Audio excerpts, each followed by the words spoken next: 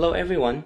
In this video, we are going to focus on transformation of reciprocal function using Desmos.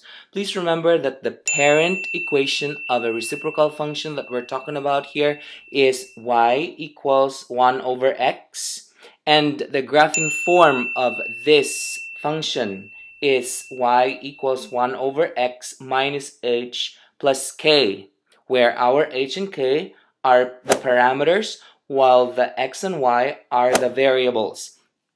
So if we were to type this in here, that's y equals 1 over x minus h plus k. So that is the graphing form. Now if I add these two sliders that we have here, again, these two sliders are the parameters. So if I add this, we should be able to see the graph of the reciprocal function.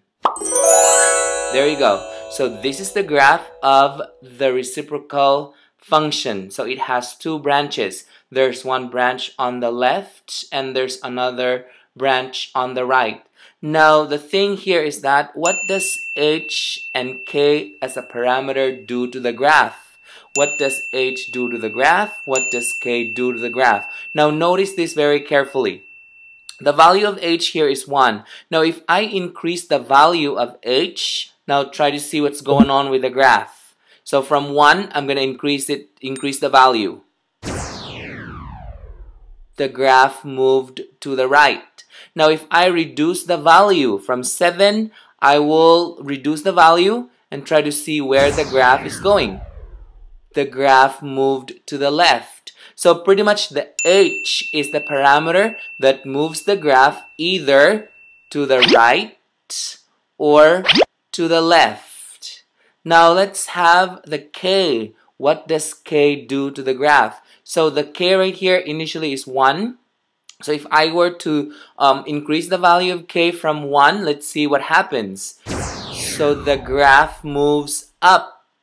Now let's reduce the value of the k. So if I reduce the value of the k, the graph moves down. So pretty much this k moves the graph up or down. So that's the function of the k. It moves the graph up or down. Now notice that these two branches that we have here for a reciprocal function, what I'm talking about is these two here. These two branches are actually divided by an imaginary line called an asymptote. So the horizontal asymptote is this equation, y equals k. So as you can see here, there is this horizontal asymptote. Now I'm going to change this to a broken line to denote that that's an asymptote. So this broken line that we have here, this branch that we have here will approach or will go towards the asymptote. It will approach the asymptote, but it will never touch the asymptote. It will never touch the horizontal asymptote. No matter how far we move this graph to this side here, as you can see, it does not touch the horizontal asymptote. The same thing on the other side as well. So if we trace this graph here, it will never touch the horizontal asymptote. So that's the definition of an asymptote. An asymptote is a line or a curve where a graph cannot touch it or cannot go through it. So that is the horizontal asymptote. Now we also have, if there's a horizontal asymptote, we also have a vertical asymptote. And the vertical asymptote is x equals h.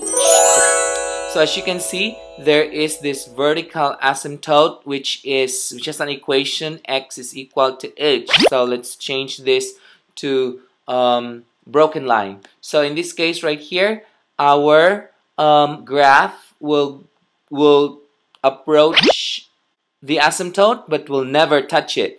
On the other end right here, this graph, this reciprocal graph gets closer and closer to the asymptote but will never touch it. So the same thing for this side here. It gets closer and closer to the asymptote but will never touch it. The same thing for this branch here. It gets closer and closer to the asymptote but will never touch it. The same thing for this side here. It gets closer and closer to the asymptote but will never touch it. So pretty much the equation of the horizontal asymptote is y equals k, and the equation for the vertical asymptote is x equals h.